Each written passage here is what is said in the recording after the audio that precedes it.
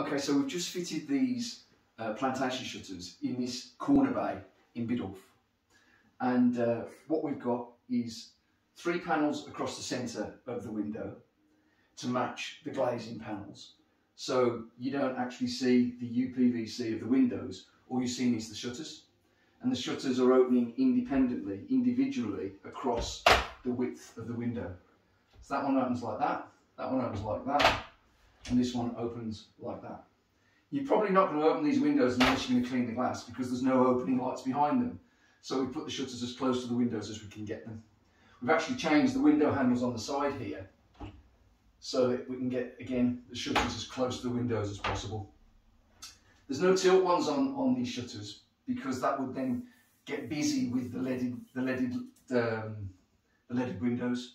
So we thought if we just had no tilt ones and we just go for a hidden tilt one, which is actually hidden in this style here, there's nothing at the front or back, you don't see the tilt one at all, it's hidden in the style.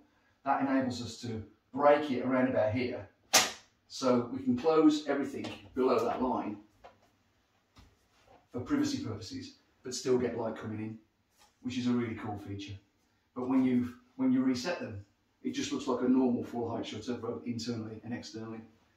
On the sides, that one opens like that. That one opens like that. And again, you can close the bottom section. So there you go, full height shutters with hidden tilt ones in Biddulph.